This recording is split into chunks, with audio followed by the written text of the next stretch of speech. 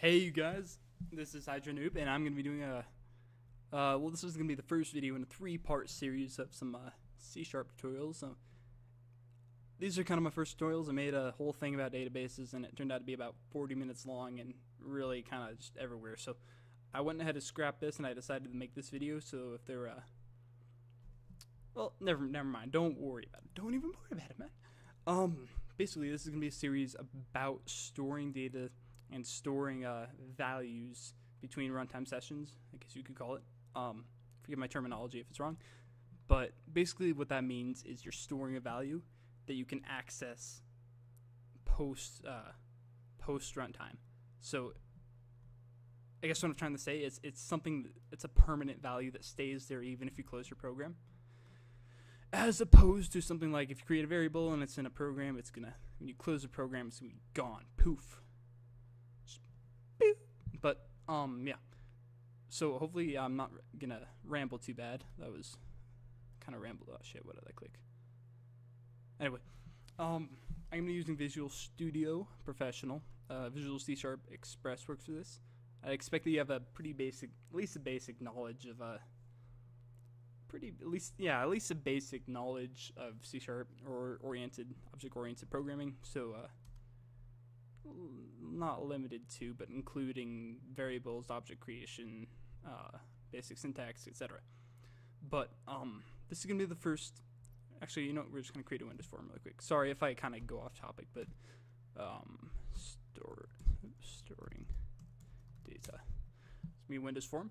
But anyway, this first method. This is obviously the first part of a three-part series. This first method is gonna be using something called the application settings, and what these are application settings is the best way I can describe it. They're settings that are in an application, I guess. But the advantage of them is that they stay there, and they're hands down the easiest way to accomplish the task of storing these permanent variables. At least in my opinion. There's likely other methods out there. But this bugs me, so I'm gonna change that. So we've got our form here. I can't handle conventional or default naming, so yes. Okay, we have our form here, and I'm just going to use the same form for all three tutorials, and then we can not reuse it but add to it for each one, so you have a really easy comparison of the three methods. But anyway, to get started, I'm going to go ahead. Don't worry too much about the formatting of stuff, or I mean, I'm basically, if I just watch it for the basic code aspect, or the gist of it, I guess you could say. So, data 1 text box. Sorry, my screen's not bigger. I'd pin that otherwise. We're also going to need a button here. Just going to need 2 buttons. And you know what? I'm just going to, whatever. I'm not even going to use the label. I'm just going to keep this really simple. So basically what I have here is 3 buttons, and this first button is going to store data, so call this store button, and store. And then the second button is going to show the data button, and basically the text box is going to be the data you want to store, so show data. Shit, there we go. Okay. So we have a pretty basic form here. Store data, show data, text box. None of these are going to do anything whatsoever. You should know that. You should know that. If you don't know that, then you shouldn't be here. Just kidding. No, feel free. But anyway, now to get into the actual coding part of it, I'm going to go ahead and double click our store data button. It's going to bring up the click event. And in here, I'm going to want to create a variable, and this is just, we're just going to, actually no, before I get to that, disregard any of that. We're going to get to our settings first, so the application settings. And how you get to those, you're going to right click storing data, come down here to properties, or you can just do alt enter. Let's bring up this thing, and this is not what you're looking for. This is just stupid. It's like Lori from The Walking Dead. But anyway, you're going to come down here on the side, and you're going to click this little tab called settings. It's going to blow your mind. And you have a little table here like this. If you're familiar at all with databases, it should feel somewhat similar in the way of the table formatting. but it's a lot simpler. Trust me, it's way simpler. So to create our first thing, you know what? Here, I'm just do call a string, and then we'll call this int. Shit. Okay, sorry, integer, and we'll call this last one boolean. Okay, so string, integer, and boolean. Now, obviously, you're gonna try and make this an int, and we're gonna make this boolean. So, default values of these various things are nothing, 0, and false. And you change your data type in here. There's basically any sort of, you can actually even do various objects, I guess you could call it. But the scope here, you don't want to worry too much about that. Telling it that the scope is the application, it's going to throw it off, and it's going to make it so you can't. Don't change the scope. You won't be able to, it'll give you a read-only error, and it's just, don't do it. But anyway, I don't think we need this anymore. So once you've come down here, right-click on your project properties, and come down to settings and made these, we can just close that. This is gonna blow your mind pretty hard. Actually, no. Alright, for ease of access, I'm just gonna create a string. Data is equal to data box. What did I make? I can't remember what I named it. Crap. Oh, I just named it data1 box. There we go. Makes more sense now. So data1 box dot text. There we go.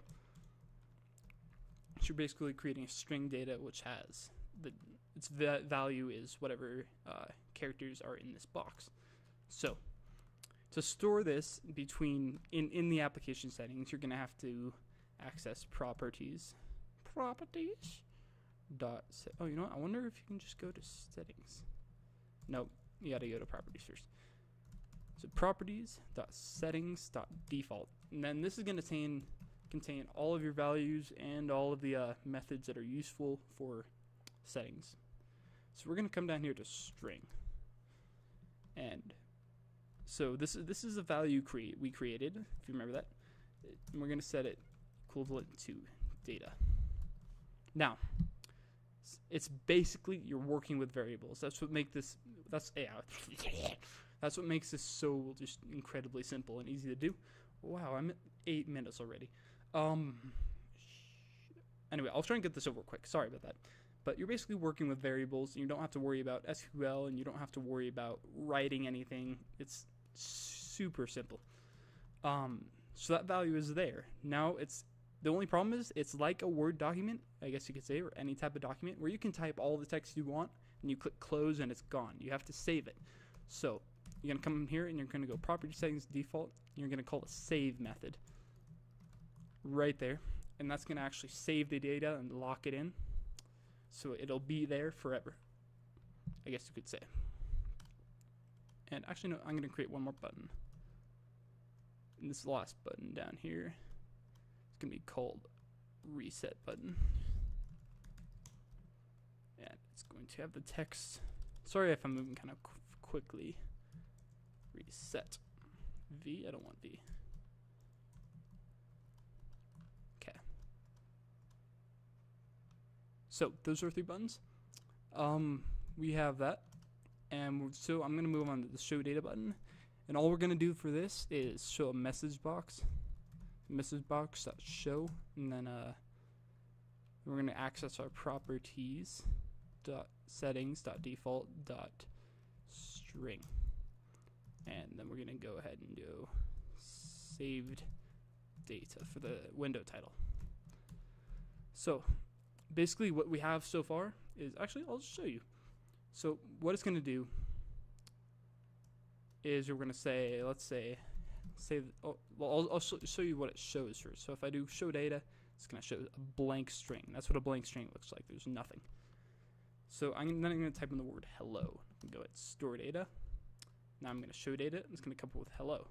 But if I close it and reopen it, I'm going to show data again, and hello's still going to come up. So even if you close your program, as long as you've called that save method, it'll be there. And as long as you, I think as long as you don't delete the executable, it'll actually just stay there forever.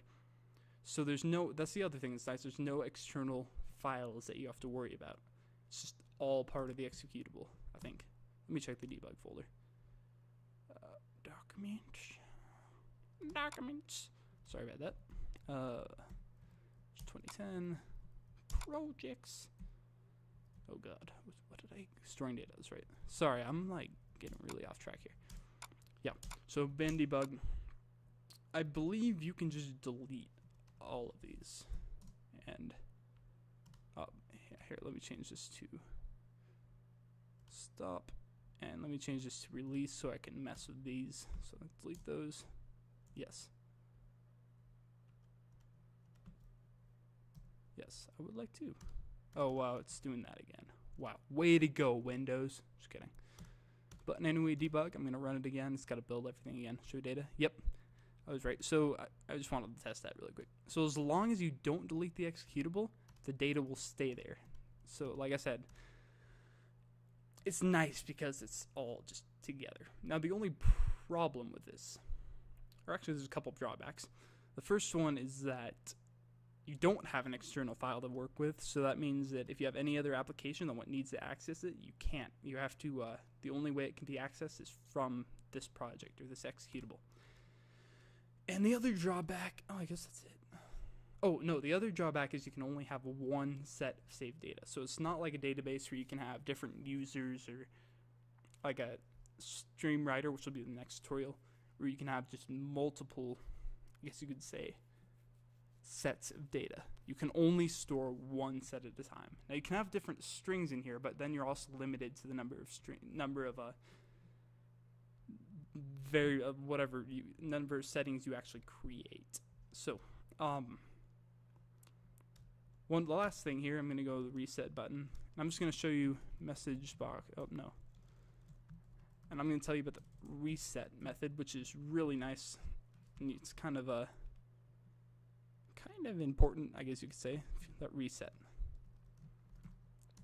So properties of settings the default in this reset method that you're calling. And what this does is it just sets, let me open the settings again. Oh, and the settings are going to be in this file. It's properties settings.settings. Basically, it resets everything here to, or it sets everything to the default values that you assigned here. So if I set this to cow, it'll revert to cow when I call the reload or reset method. But don't judge me. Sorry. So just to show you how that works, if I show data, it's going to say hello. If I click reset and show data, it's going to show nothing. So basically that was the first method in this 3-part series. I hope you got something out of it. This is an important skill to have, especially when you're you're somewhat new to programming. You're trying to figure out how you can write code and have it actually interact with your computer. So this is kind of where you're going beyond just making calculators or generators or simple things like that. This is the next step. So I kind of hope you guys enjoyed it. If you liked it, feel free to like my video. Just kidding. But anyway, this is, I guess you could say, this is my first tutorial. And I'm going to have 2 more on the way. The second one's going to be about system I/O, which is input-output. And then the third one is going to be about databases.